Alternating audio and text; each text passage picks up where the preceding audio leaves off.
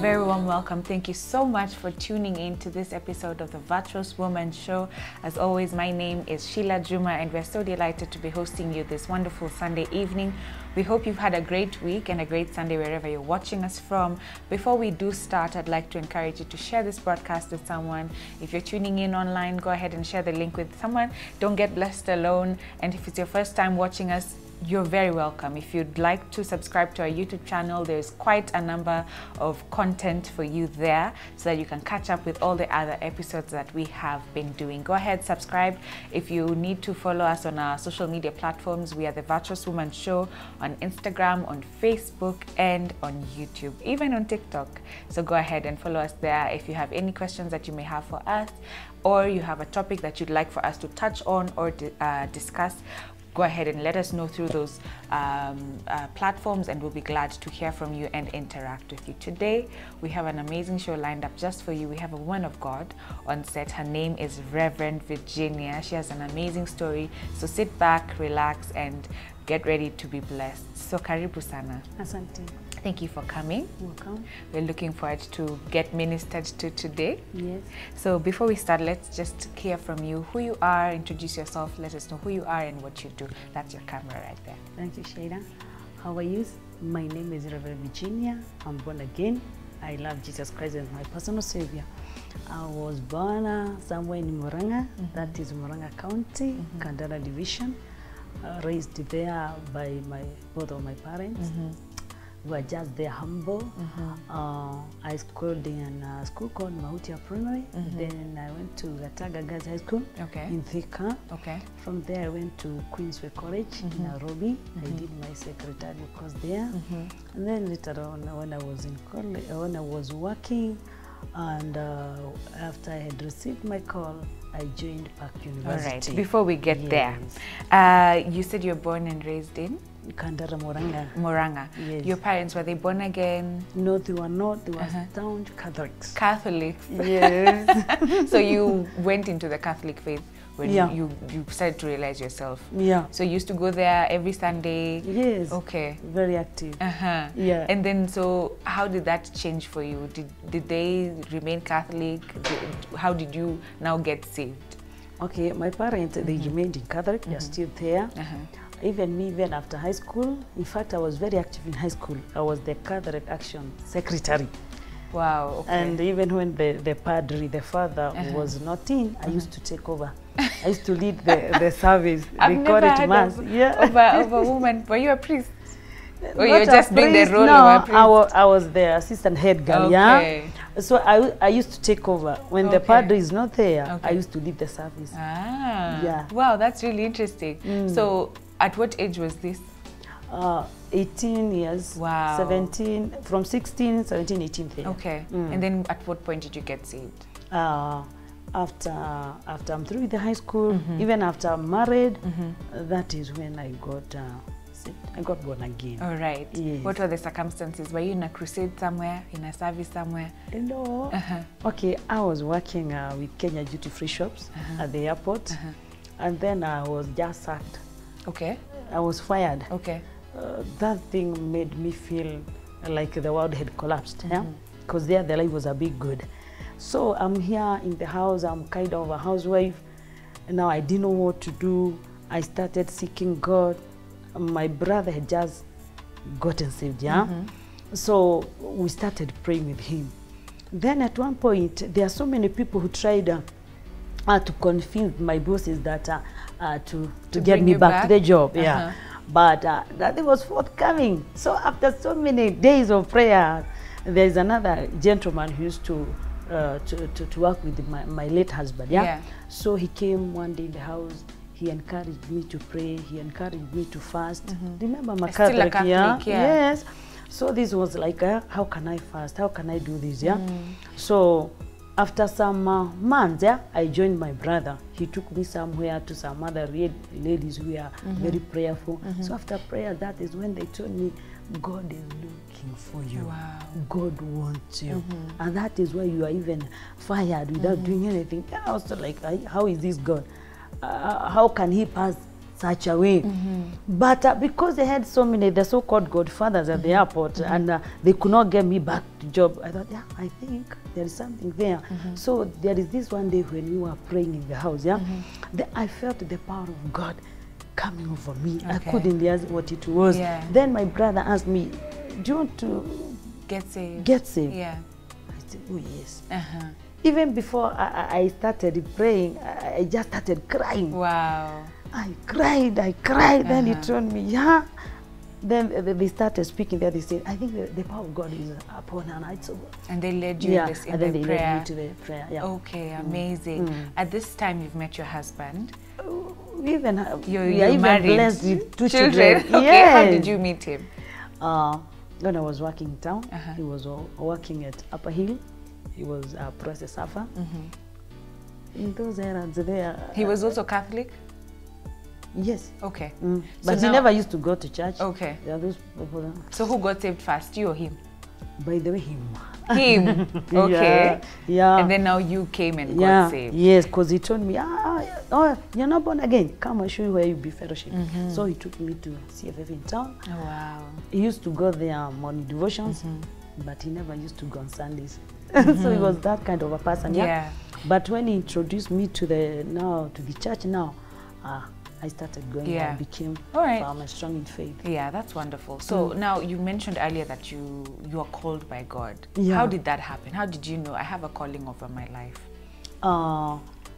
When I flash back, the love that I had for God in high school, even after high school, because I remember when I used to go to church in Catholic, I could feel every time that I need to pray.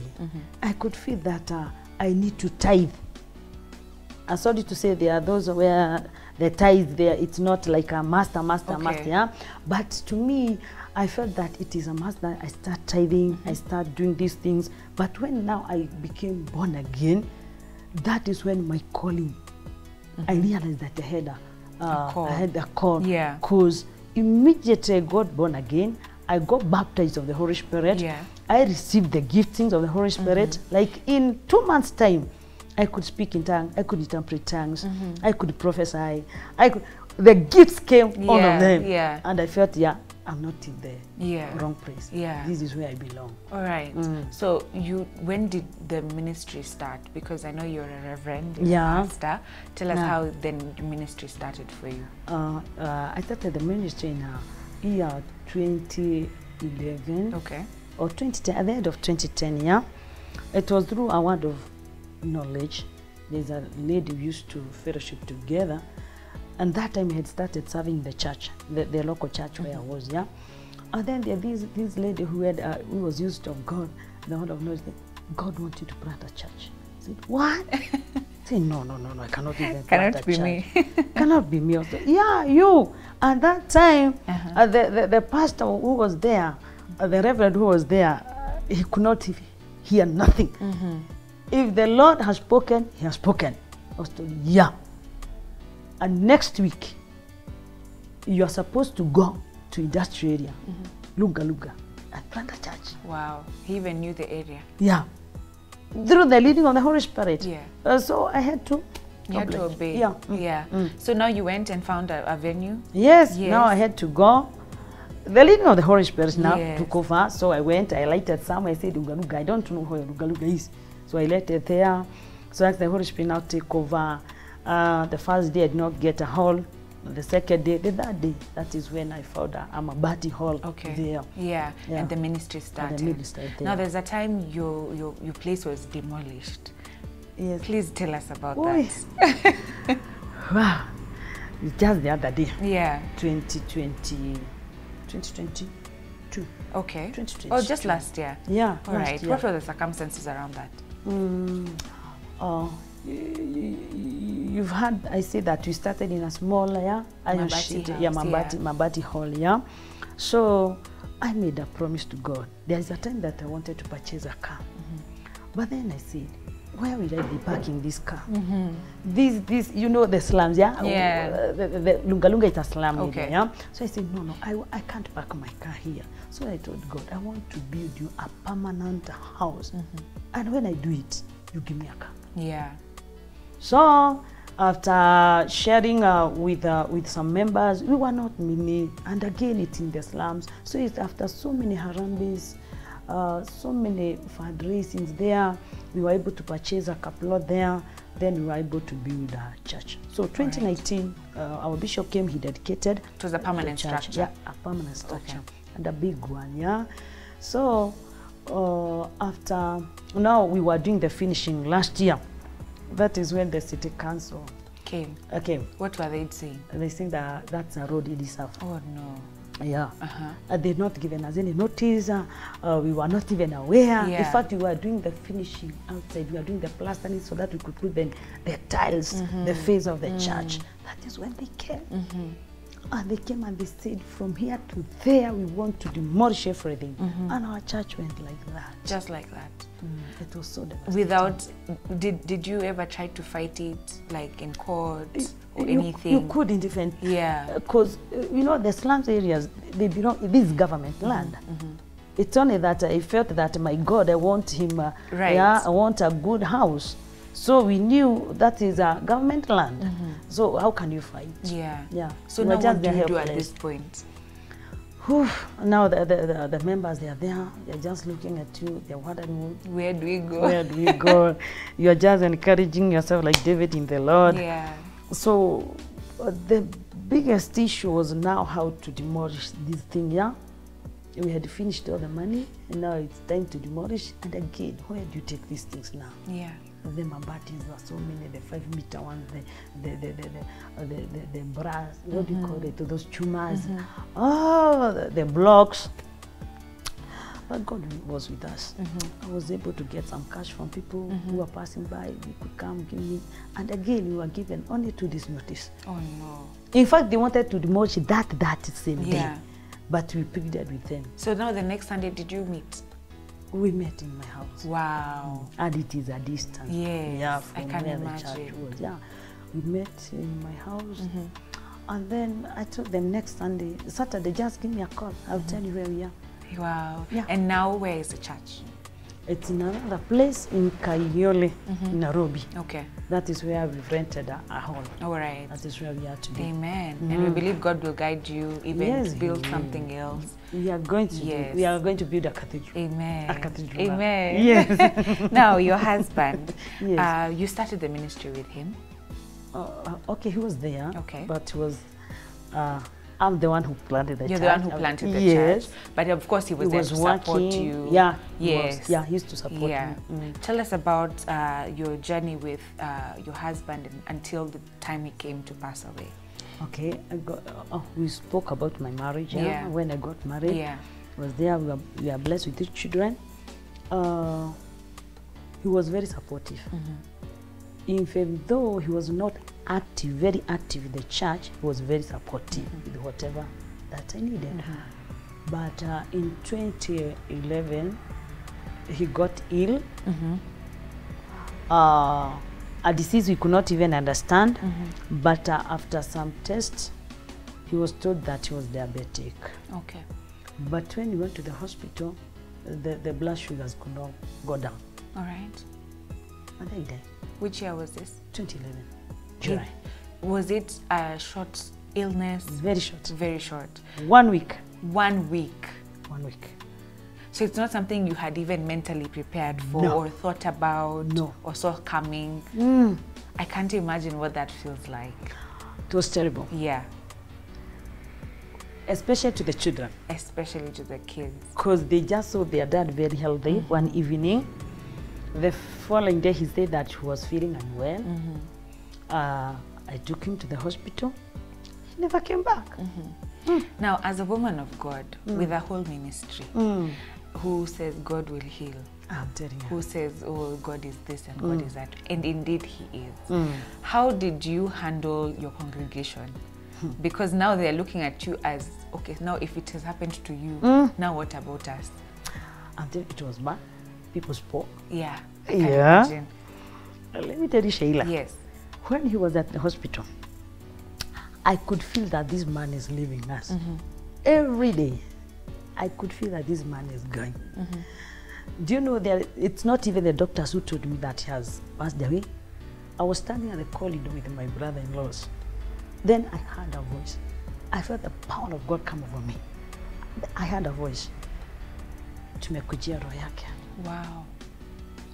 So I was like, yeah, who, what? In the hospital? Yes, at the corridors of Kenyatta National Hospital. I just fell down.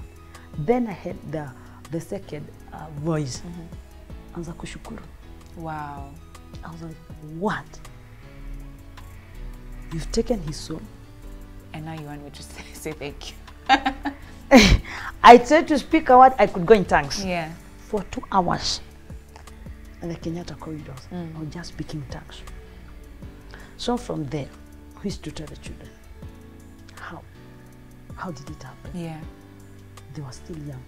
The firstborn was in class 5. Oh yeah. The last born was not even 3 years. Okay. But the first and the second born, I'm sure, were aware of what was going on. Yeah, they knew that their dad was in hospital, Yeah. but so what? Okay. Hey. It was tough. Now when I went back to the church, it was still something else. Yeah, so like everybody is looking at me like, let us see what she's going to do. Some people are saying, si anasemanga anaongeleshwa na Roho Mtakatifu. Kwani hakuambiwa bwanake anaenda? Ningedu. You see, there are some things that they are not in your control. What can you do? But then I just encouraged myself in the Lord. I was brave. I continued. You continued. The Lord spoke to me, told me you never lack anything. Amen. Encourage yourself. Amen. I believe in Him. He told me you never lack anything. He told me, come out, there are things He could not give you. I'm going to give you what you need in this life. Just serve me faithfully. And the Lord has been faithful. Amen. Very faithful. No. My children in school, the last one now is in Form 1. Wow. Yeah. The second one graduated last year. We are doing well. Now back to that season with your children. How did you minister to your children? Because I can imagine yourself, you're going through it yourself, but you also have kids. Yes. And they are looking up to you for direction, like what is trying to process what is happening. How did you minister to them? See, now I had to take them to a journey, tell them when you are born, there is this day that you're born, there's the day that you're going to leave this world. You don't have to go with anyone, you live at your own time. But then let me just say prayers. Yeah. Prayers really helped us. From us, from the church, from the family. And then the family, they were very supportive. The in-laws. Oh, that's beautiful. The in-laws were supportive. Yeah, very supportive. Okay. Now, because I know how church sometimes can get, did you lose members? We weren't many. We had just started. I don't think there's none of the members who left because of that reason. All right. None. And was there any situation where you felt, I'm being treated in this way because I'm a widow and because my husband has left? Yeah, those times that you feel like that, people are suspicious. There are places we used to go with my late husband to family, friends' house, something like that. And now, in fact, there is a time one of my friends told his wife, now you can't just be moving with Virginia everywhere. Wow. Yeah. You see, now she's single, she can just go anywhere, anytime. But you must know that you're married.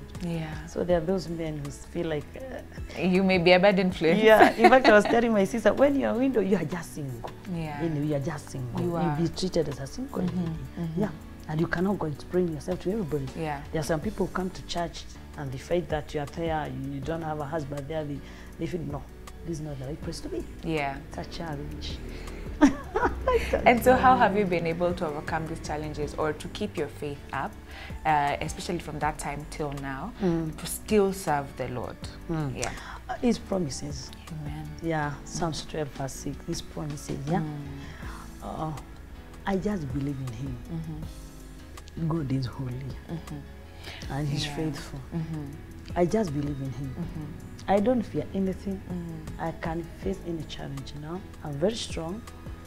So I'm good to go. Yeah. And then the fact that you know that you're called by God into ministry and into even serving Him in the capacity of having a church, has that played a role in keeping you strong and firm and being able to continue? Because you can remember, no, I have an assignment and there's something I'm doing for God. Just know that I'm a accountable to God. Yes. Yes. Yeah. And I know that he does not joke. So what can you tell someone who's lost their husband, especially women in ministry, someone who's lost their husband and they don't know where else to go, what else to do? I would advise them just to believe in God, to trust in God, to be focused, not to lose focus. Yeah, they should know that they have an assignment, and we must do our assignment and do them well. And God is faithful. When He said that He is the husband to the widows, indeed He is. He said the father to the orphans. Is a good father. Amen. So they should just encourage themselves and do the work of God. Amen. Yeah. All right. Now let's just move on to something else. Right. It's very, I don't want to say rare, but it's not an immediate sight to see a woman being the lead pastor of a church. Even when your husband was alive, you were still the one who planted the church.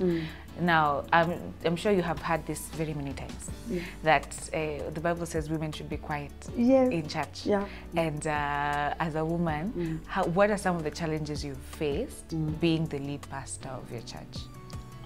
There are those, there are those ladies who come to church and ask them, why don't your husband come to church? Why don't they attend church? Like last year, there's a lady who told me, my husband said, no, not to a woman leader, to a woman minister. Yeah, but they should know that when the Bible was written like that by Paul, that was their culture. The women are not supposed to speak. But me, I have to speak. I have the calling. And I know they were there, even in the Bible, who used to minister, who are very strong. Yeah, give us some examples of women who were strong in the word. The Akina, the Anna, who stayed in the church for all the years there. They were intercessors. We got the Deborahs, we call her Magdalena, the Susanna. There are so many. Women are there, and they did a great job. Amen. So I'm one of them. Yeah, you're one of them. I'm one of them. Because when God called me, there is this man there, but God did not choose him. I'm chosen of God. Amen. So that one cannot make me feel like I'm any less or there's a challenge. I lead people, I lead the church, I lead other ministers. I am a reverend. There are pastors who work under me, and I'm working. Including men who work under you. Yeah, they are more than the ladies. Yeah. That's quite an interesting sight. Yes. Because I've personally heard very many people. Me, I'm not a pastor, I'm just a singer. Okay. Not just a singer, but I'm a minister. But even with that, there are people who come and say, oh, you should not be on the altar. Oh, you should not be doing this. But it is what you offer. Yeah. They'll come, they listen to me. I have the word of God. I have the spirit of God. Yeah. I'm used of God. So you'll come to me, you try to test me. Before you test me, I'll tell you that you want to test me. So whatever is inside me will speak for itself. And I don't have to explain to myself. I'm just remembering of two examples in the Bible of women.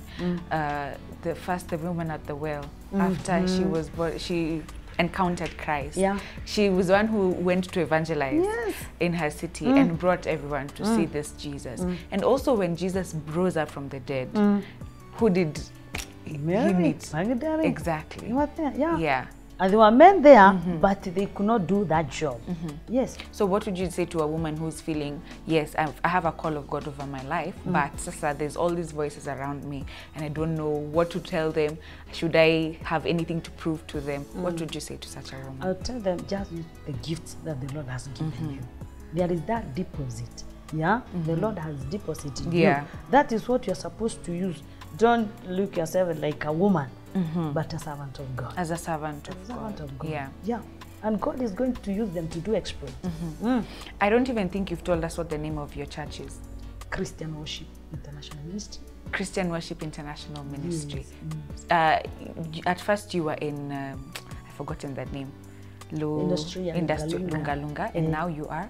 In Kayole. Kayole. But we are looking for a place. Okay. We've not yet bought a land. We are still doing some contribution here and there to see whether we can get ourselves land, because you have all the materials. The materials are there. They're still somewhere very safe. But now the land That is where we are. Yeah.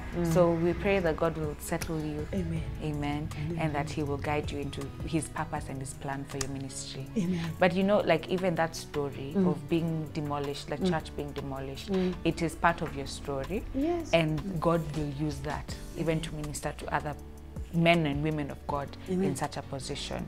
All right. So maybe even I told God, yes, when the church was demolished, I told God, hey, we had an agreement, a covenant. The car, the car. Yeah, He already gave me the car. So tell me now, my car. It's mine. It's mine. Your church, you just stood there. It was brought down. Please, my car.